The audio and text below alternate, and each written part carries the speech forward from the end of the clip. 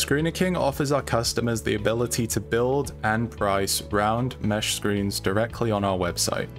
As you will see in this video, there are literally millions of possible screen configurations, which means we do not stock assembled screens, and all of our screens are built to order. We do offer a super fast turnaround if that is something you require, but please call us in advance for those urgent purchases that need an expedited turnaround. If we happen to see anything in your configured screen purchase that looks unusual, we will contact you directly to clarify and make any necessary adjustments on the back end. Thank you for choosing ScreenerKing. The first step in purchasing your round mesh screen is identifying the screen type and the screen size. We offer both standard tensioned mesh screens and sandwich screens, which contain trapped nylon sliders and/or balls to help keep the screen mesh clean from trapped particles. Each of the listed sizes that you will see on the screens page, for example 30 inches and 48 inches, are the nominal machine size, and the actual diameter will be slightly different. We have complete screen dimension information listed at the bottom of the screen category page, as you can see here, as well as on a secondary image for each of the screens, as you can see here. By far the most important selection when building your screen is selecting the proper wire mesh size. Wire mesh nomenclature can seem confusing at first, but it's actually fairly simple, and we're going to explain it for you here. The mesh number indicates the number of openings in 1 linear inch. So for example, a 10 mesh screen will have 10 holes in 1 linear inch or 100 holes in a square inch. The exact hole size is then determined based on the mesh number and the wire thickness. For customers looking for durability in their screen mesh and who may not need as much of a throughput volume, market grade mesh may be ideal. For those customers concerned primarily with throughput and less concerned about durability, tensile bolting cloth may be the best choice for you. Mill grade wire is a middle area for coarse to medium applications. We have a video on our YouTube channel titled Mesh 101 that explains all of that information in depth, so feel free to go ahead and watch that if you need further clarification. We also have a mesh chart on our website that contains the detailed specifications of each mesh size.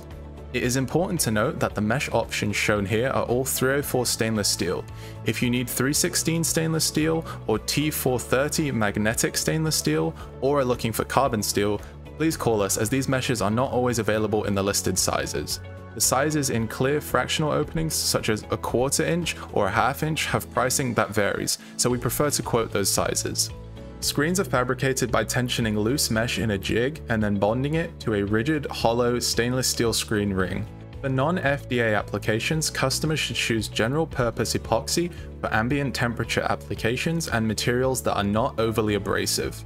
Customers with temperatures ranging from 200 and 300 degrees Fahrenheit may need to choose high-temperature epoxy, and customers that contain applications exceeding 300 degrees, contains excessively oily material, or is very abrasive, may require the mesh to be spot welded to the ring with thin strips of stainless steel on top. Customers with food-safe applications should not choose general-purpose epoxy or spot-welded screens, as the spot welds are considered harboring areas, and the general-purpose epoxy is not safe for food contact. FDA epoxy is rated to 200 degrees Fahrenheit and produces a smooth, porcelain-like finish. Some customers may consider the exposed wire edges on the outside of the glue surface to be harboring areas, in which case a secondary layer of epoxy called encapsulation can be applied. Lastly, only epoxied screens can be returned for rescreening, as spot welds on the welded screens cannot be removed to produce a flat surface for the new mesh. As mesh size gets finer, so do the wires. Some of these wires are extremely delicate, and excessive pressure or blunt force to the screen can produce holes. Customers choosing 100 mesh or finer screens may consider adding a coarser backing mesh to serve as structural support. Unless otherwise specified, an 18 tensile bolting cloth mesh is used as the backing mesh. Please note, however, that backing mesh can limit the effectiveness of nylon sliders at cleaning screens, so take that into consideration if you're using a perforated plate and slider assembly. Some customers may use a center tie-down support in their machine to reduce the trampolining effect on the center of the screen, which can reduce the life of the screen or reduce the effectiveness of the screening process. For those customers using a tie-down, a center hole is created by first bonding stainless steel plates or washers on both sides of the mesh, and then removing the mesh in the center of the stainless steel plates to form a hole. 18 to 30-inch screens use a 3-inch center late, and larger screens use a 6-inch diameter center washer.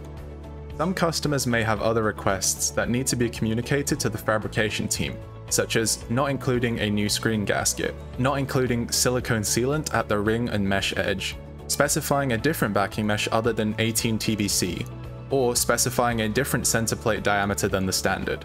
Please add any of these special requests in this section and we will contact you if those requests change the pricing of the screen or cannot be accommodated. Lastly, please specify the quantity of each build specification required. Remember that for screens shipped on a pallet, each additional screen will only slightly increase the shipping cost, so for customers purchasing a 48-inch and a 60-inch screen, we always recommend purchasing several of them at a time to reduce the per screen shipping cost. Thank you very much for choosing ScreenerKing, and please remember that we are always available by phone or email to answer your questions and make sure that you get a screen that will work for your application.